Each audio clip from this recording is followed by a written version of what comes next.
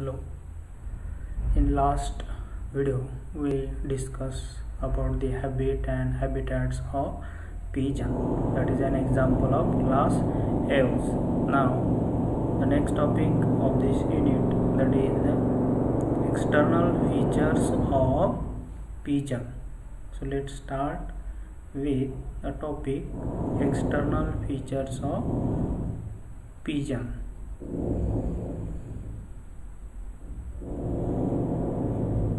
So this is a picture of pigeon. This figure showing the different parts of pigeon. Here is head, then eyes, nostrils, scales on legs, then this long tail, wings and neck. So the body of pigeon is broadly studied into three different parts. First one is shape, size and coloration. Second one is division of body, and lastly the appendages.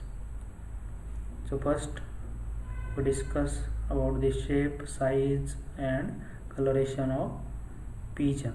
So the shape of pigeon, the pigeon is of boat shape or spindle shape or fusiform body, which is adapted for rapid flight. Then next, the size of pigeon, it varies, but the length, it is average length of this pigeon is 33 centimeter in length. Then color of this pigeon, except the eyes and feet which are pink, rest of the body of pigeon is salty gray with glistening metallic green. So this is a shape, size and coloration of pigeon. Shape is boat shape, spindle shape or fusiform. Then size, it is 33 centimeter, and color, except that of eyes and feet which are pink, rest of the body is salty gray with glistening metallic green. Then next, second, division of body. Body of this pigeon is divisible into four different regions, that is head, neck, trunk and tail. So firstly, head. So the head of pigeon is small, rounded and mobile. The different parts which are present on this head of pigeon, that is, one is beak, nostrils, eyes and auditory aperture. So the head bears a short, straight and pointed beak formed by elongated upper and lower jaws, and there are no teeth in the jaws. So this is one of the characteristics of class A, that is birds, and these jaws remain covered with a heavy sheath. This heavy sheath is known as rhamphotheca. Then second part, nostrils, which is also known as external nares. So at the base of upper beak, a patch of naked whitish swollen area of soft skin, which is called as operculum or cirrus. The cirrus overhangs in on two oblique slit-like external nares or nostrils, which can be closed by the cirrus. So this part is present on head region. Then third one is eyes. On either lateral side of the head is located a large eye. The eyes are round and are guarded by upper and lower eyelids and a transparent third eyelid or nictitating membrane is present. So there is eyes located on lateral side of the head. Then fourth part which is present in the head region, that is auditory aperture. So behind each eye there are an external ear opening. It is covered by feathers and tympanic membrane. So these are the four different parts which are present in a head region. One is beak, nostrils, eyes and auditory aperture. Then next, so this figure which shows head region, where is the position of external ear opening, eyes, see the nostrils which is present on the upper jaws of beak. Then the second part, neck. So the neck of pigeon is long, cylindrical and very flexible. It serves for the handling food and balancing the body. Then third part of body is trunk. So the trunk is compact and spindle shaped. A large and transversely elongated cloacal aperture opens ventrally at the hind end of the trunk. The trunk bears one pair of wings and one pair of legs. Then the fourth part of the body is tail.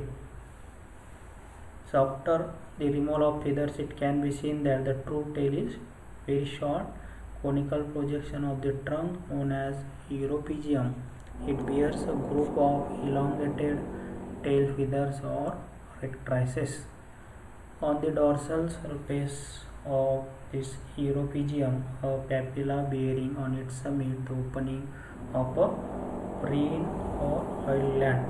So this is one of the characteristics of class A, that is there is no any other skin gland except the preen gland present in birds. This preen gland is the only cutaneous gland found in birds, which secretes oily substance for lubricating the feathers and beak. It produces a specific recognition scent and it elaborates ergosterol, which when exposed on the feathers is transformed sunlight to vitamin D.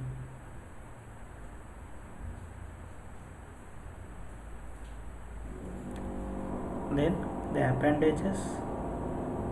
So the third part, there is two types, one pair of wings and one pair of legs. So this figure showing the appendages. So this forelimb which is modified into a wings, which are present at the anterior region of trunk. At the time of rest, the wings lie on the lateral side of the trunk as a folded Z form, and each wing has three divisions, that is upper arm, then forearm and hand. The folds of skin extends between upper arm and trunk and also between upper arm and forearm. The former fold is called as postpatagium,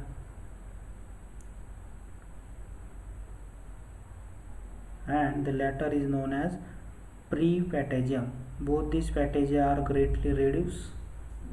Each hand has three clawless insignificant digits. So this first digit, second digit and third digits. Then the posterior part of trunk bears a pair of legs. walking purpose on land. So these legs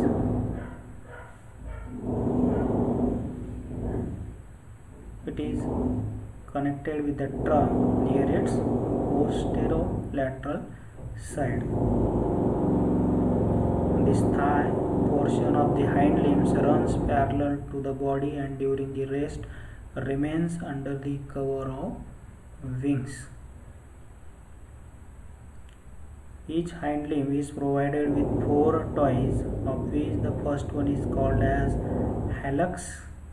So this is the first digit, which is known as hallux. The second digit, third digit, and fourth digit. The upper part of hind limb is feather, but the lower part covered with scales. So this is covered by feathers and this is covered by the scales. All the toes are provided with sharp and pointed claws. At the time of flight, the hind limbs are kept withdrawn and released like the wheels of an aeroplane immediately before the landing.